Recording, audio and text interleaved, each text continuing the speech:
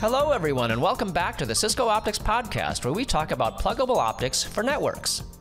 Single-mode fiber transformed telecommunications in the 1970s and 1980s by raising the ceiling for communication bandwidth over transoceanic distances. It took years of R&D to get there, though. Remember, we're sending light through tens of kilometers of glass without regeneration. I mean, imagine how pure the glass of an 80-kilometer thick window needs to be in order to see through it. This is episode 48, and we continue our conversation with Roshene McCool, expert in fiber networks for telecommunications and scientific instrumentation at Corning Optical Communications. We continue with fiber density and bend resilience. Roshene McCool is a senior market and technology development manager for Corning Optical Fiber and Cable, specializing in single-mode fiber and access networks. She provides technical and market insight for Corning's global fiber and cable product line management teams. Roshene has 30 years of experience in engineering and optical communications systems and subsystems, including many years designing networks for advanced radio telescopes. Roshene has held project management and coordination lead roles in diverse teams throughout her career. Roshene is the acting chair of the Women in Fiber Committee for the FTTH Council Europe and is the winner of the Corning Optical Communications You Make a Difference Award 2022 for her leadership of diversity initiatives in Corning. Roshene holds a master's degree in electrical and electronic engineering from the University of Nottingham, United Kingdom, and is a chartered member of the Institute of Engineering and Technology. And now join me as I talk with Roshene McCool.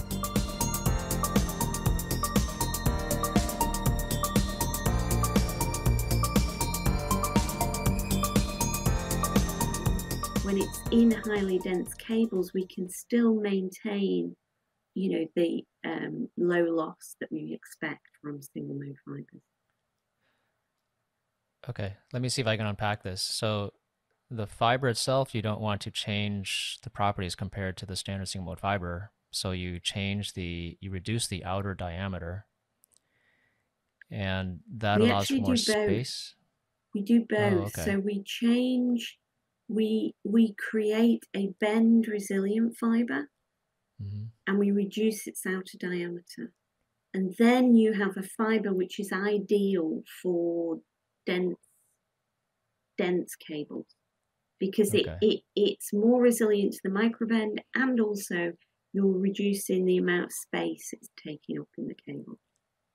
So when you reduce the outer diameter, are you maintaining the density of the cable and filling up that extra space with some soft buffer material or something? No, it allows us to go smaller. It allows us to get a lower outer diameter cable. Ah, okay. Yeah.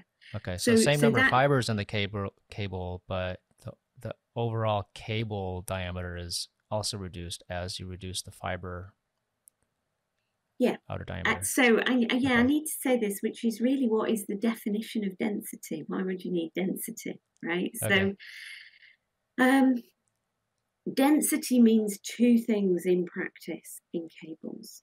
First of all, it means you can have more fibers in the same outer diameter cable. That's one thing you can do. You can take the cable that you use today and for the same outer diameter get more fibers in it. The other definition of density is that you can take the same fiber count and make a smaller cable. And that could be important if you're trying to drop down a duct size. So if you're trying to extend out into the network, and maybe as you extend out into the networks, the ducts get smaller, but you want to put the same amount of fiber in, well, that also density helps with that as well. Okay, so there are two ways, those are the two categories of ways to increase your density. Yeah, and it's doing the same thing. You're basically getting more fibers per millimeter squared. Okay. But to do that, you need these fibers that have this bend resilience and low outer diameter. Right. Okay. So you're doing it with both approaches, the actual glass design, and then the dimensions of the fiber. So how has this been So what kind of impact have you seen because of this increased density? What do you see any,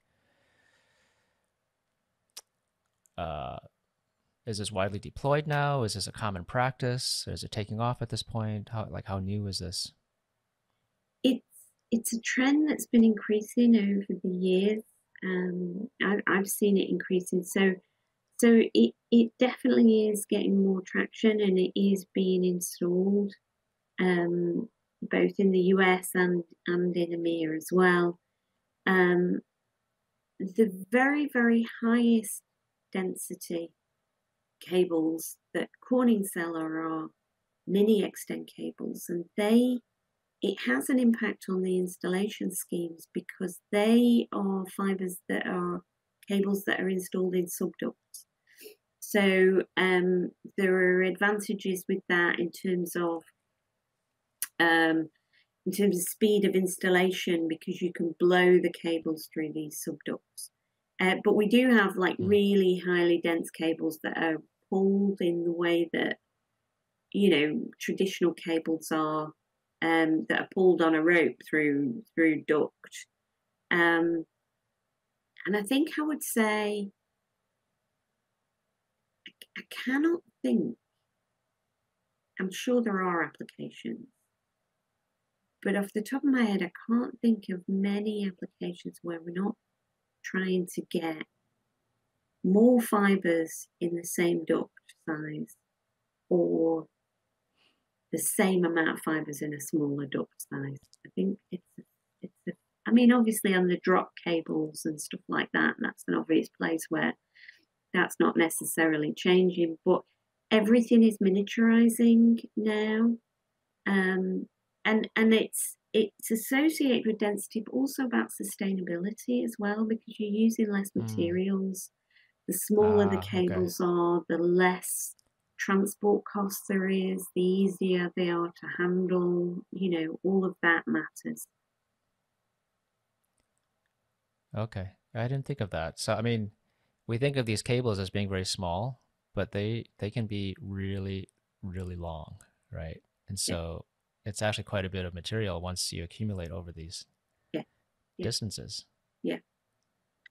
Yeah, exactly. And of course, everybody's concerned about transport and, the impact that we're having, the sort of carbon footprint that our products have and that the installation has, etc.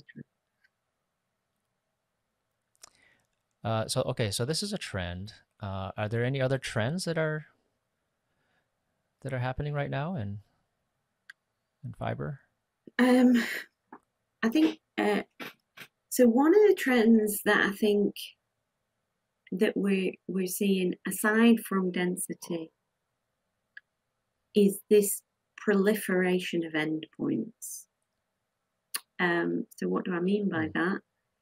Well, we're seeing more and more things getting connected to fiber. More homes being connected directly to fiber, but also the trend on, 5G. So one of the really interesting things about fiber is that in the mobile networks, they're actually, because of 5G and because of the increase in bandwidth, those networks are becoming fiber connected, right? So we see a lot of fiber going into those mobile networks.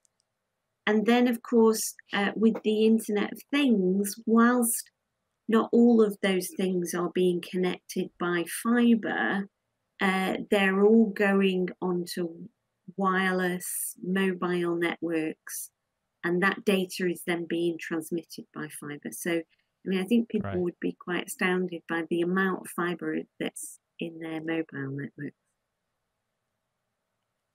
And that then has to go somewhere. And of course, that goes into the data centers. And aspects of data center location, like latency, like just the physical size of things and the amount of power that is required. That means those data centers are kind of distributed a little bit more. So I would say that is, you've heard of the edge data center. I'm not sure we're quite there yet, but there's certainly more of a distribution. And then in long haul networks, those capacities are just really, really going up. And as we're talking about the future, I guess we should talk about some of the future fibers. Yeah, a couple come to mind, but I'll let you. Yeah. I'll let you name them. So there are some really exciting developments on kind of almost fundamentally changing the fiber, if you like. So right now, I've been talking about fiber counts in cables, but in the future, we might be talking about the number of cores in cables, because there are multi-core fibers that are they're a focus of research, I would say, in which you have the normal fiber, so the standard fiber, but within that fiber, you've got 4 or 8 or 2, however many cores within that fiber. So you're multiplying the number of transmission pathways in a single fiber, and that's called multi-core fiber. And that's a really active area of research right now. So whereas the current standard is a single core fiber with one core in the center, yeah, and now you're saying in the same cladding, instead you have multiple cores, and they're just consuming more cross-sectional space within the cladding. Yeah. So this sounds like the ultimate in density then. Indeed. Well, you can multiply the density by the number of cores that you can fit into the fiber. Yeah. So what are the current challenges that are being tackled right now with multi-core? I think there are a number of challenges. Obviously, there's just the sheer challenge of making a fiber like that, right? Of making sure that those cores are aligned, that they're consistent, that the manufacturing thresholds and variances are within tolerance. But the other aspect of it is the ecosystem. So the ability to take that fiber and connect it to something, right? If you think about, Cisco, me, the Corning lady, arrives at Cisco, and you, the Cisco guy, have 2 receivers, and you want to plug it into my multi-core fiber. Well, you need 2 cores, right? And I've only got 1 multi-core fiber, so you gotta somehow get the light from the fiber into the exactly. transceiver, yeah, and vice versa. So that's right now. That's using components called fan outs, and so that whole ecosystem on how you connect to multi-core fibers needs to develop. How you splice multi-core fibers, how you amplify multi-core fibers. All of that has to be worked through, and of course, developing ecosystems takes time. I think one of the things that has been an area of research is if you put multiple cores into a fiber, what happens to the light in that fiber, and how does it interact with each other? So how far away do the cores have to be from one another in order that you don't get negative, negative impact on the transmission? That's an example. So, and what is the best profile to put in those fibers? So all of that, I think, that's an area of active research, and I think it's got to be worked out. Okay. Do you know if people are working on like any mechanical issues? Just like